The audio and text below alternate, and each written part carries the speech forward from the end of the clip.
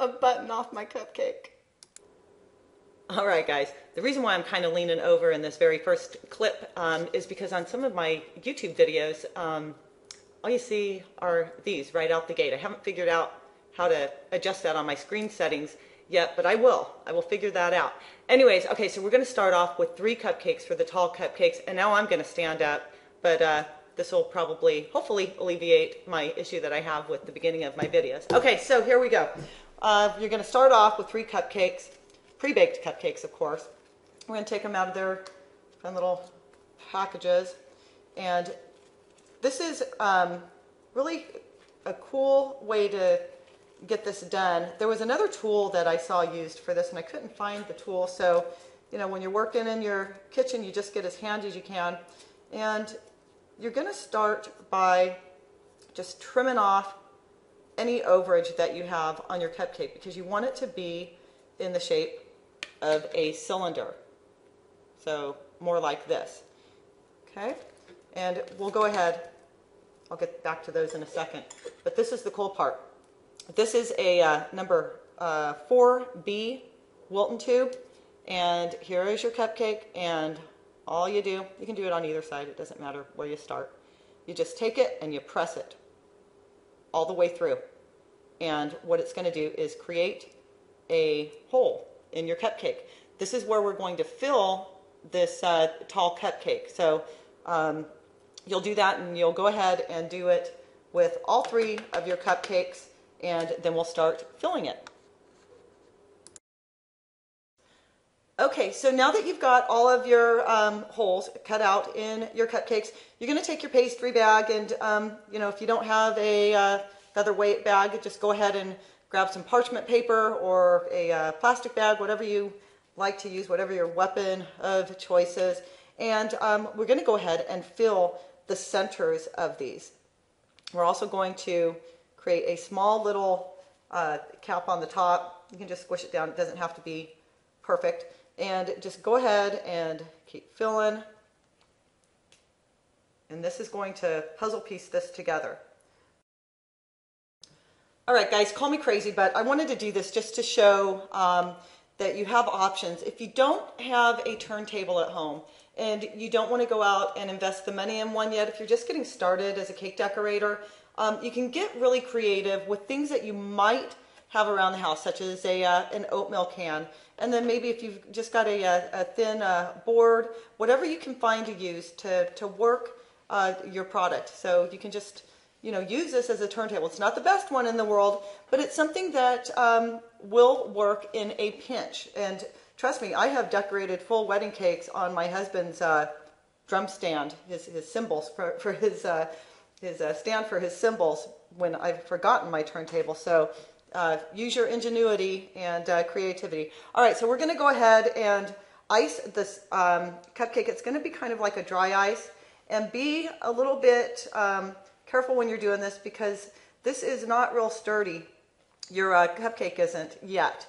It will be, because after we ice this, we're going to freeze it. So what we'll do now is, you know, you can just use your star tip tool to get it started, all right? And then just dry ice this sucker. We're not going to put a lot of icing on it. It's going to be thin. This is actually called a crumb icing. So what it does is it's going to hold all those crumbs in place as it dries, or excuse me, as it freezes up. Or even, you can even just stick it in the refrigerator if you want to. But you just want to get a nice thin coating on here. Of course, you can use other tools to get this done. If you've got the wide icing tool, that helps a little bit better. But just for right now, we're going to crumb ice this guy. And we'll get the top of it also. You don't have to worry about the bottom of it, but you know, all this is doing is it's just holding everything in place for when we get ready to go decorate this bad boy. All right, so go ahead and finish crumb icing it. Get it as smooth on the sides as you can. We're going to come back and we're going to give it one more go after this firms up, after it stiffens up. So I'm going to pop this in the freezer real quick and let it get nice and hard on the icing, and Then we'll come back and we will finish this guy. Okay guys, so I went ahead and I put the second layer of buttercream icing over the crumb coating that we just did, and I popped it back in the refrigerator for about 45 minutes just so that the icing has a nice solidity to it. Now what we're going to do is we're going to take some homemade rolled fondant and we're going to dress this tall cupcake in some rolled fondant, and then we'll put the fun little decorative pieces on it. So let's get going on that right now. All right, so now we're going to take some rolled fondant. This is where it's going to get fun. We're going to get to enrobe our tall cupcake.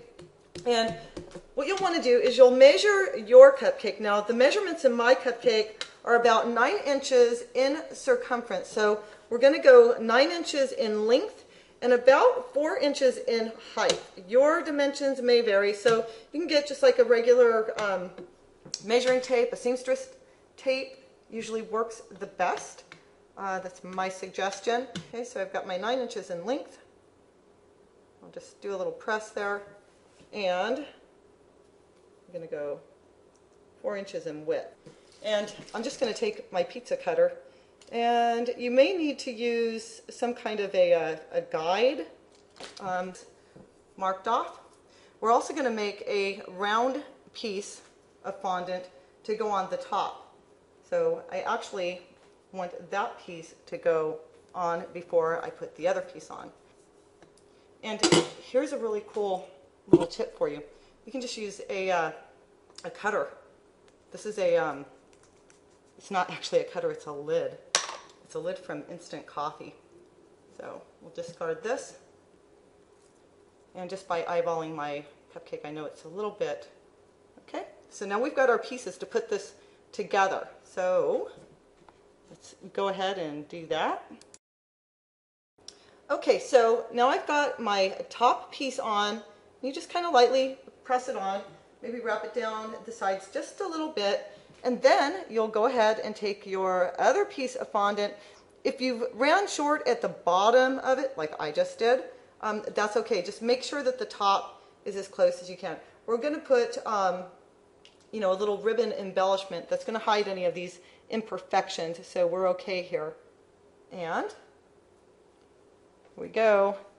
You just wrap it around real nice, real simple, and then anything that you have in excess, you'll go ahead and either take a very sharp blade or an X-Acto knife, whatever is your tool of weapon, and then make that seam in the back side as you know, straight as you possibly can. And we can together a little bit. Now, if you find that your seams are not coming together the way you want them to, then just put some cool decorations over where. Okay, so now I've measured out my 9 inches in length, and again, I'm just going to cut out 2 strips of this, and one's going to be for the top side of the cupcake, and the other will be obviously for the bottom level of it. You can make these as wide as you want. Doesn't really matter. It's all up to you and your own creativity on what you do here, guys. All right, so we're going to take that.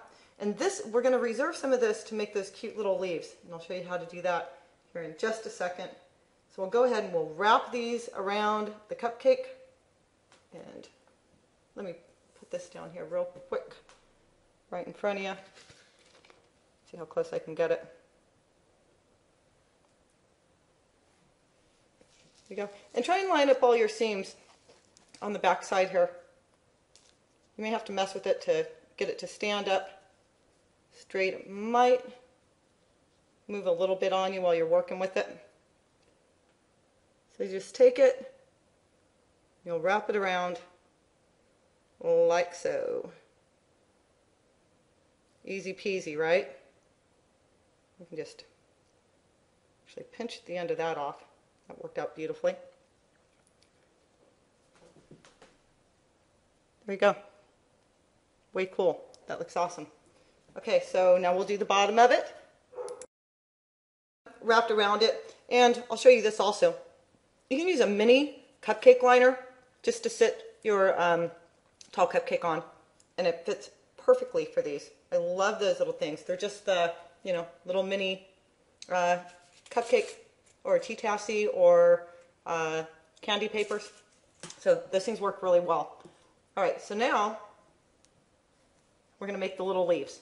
And this is really simple. Again, with the green food coloring. And basically, you'll just take a little bit of it, and I am pretty sure you'll be able to see this, and you'll pinch it in your fingers and just do a little point at the top. Just make a little point with your fingers, okay? So it almost looks like a raindrop. And then either you, with your, if you've got thumbnails, you can use that to create little indents, or you can use a stick. These are my favorite sticks in the world. They're just wooden skewers. That's all these are. You can use that to press in.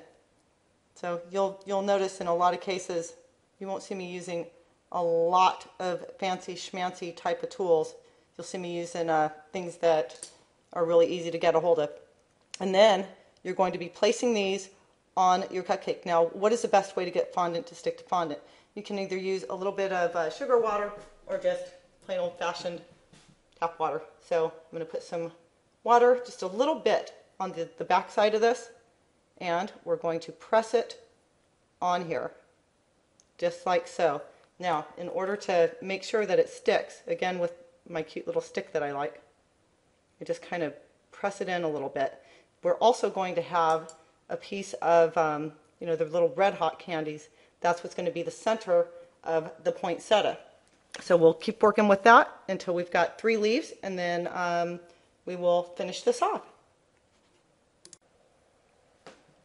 Okay, guys, so to take, to put the little red hot in the center, I just take just the tiniest little bit of buttercream icing, just so I know it's going to hold together. If you don't have a red hot, you can just use a piece of red fondant. Just roll it up in a little ball. And actually the red fondant may work better for you, because then you can do the 3 little holly berries inside of it. But I just love red hots. I think they're so pretty and shiny. All right, so that's how you create the poinsettia leaf. And then now what we can do, very quickly, I'll do this because I know this video is running way too long, is you'll just take the end of this dowel rod or whatever it is you like to work with, and you'll you know, kind of poke some little holes all the way around the bottom of this, just so that you've got that indent. And then you'll stick your either your red hots or your handmade berries from rolled fondant in those. So me and my red hots. You'll see me use a lot of these through the holidays. I absolutely love them. That is, if I can get a hold of them. They get a little bit tricky to work with, guys. Okay, so just go ahead and you'll continue all the way around, and you will have your finished product. And then also you can do some more on top, whatever you want to do with this.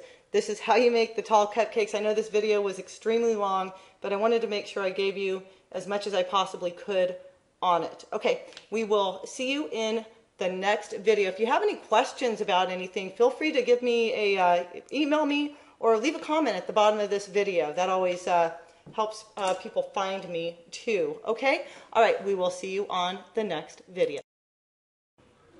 For more great ideas, visit decoratedcupcakeideas.com.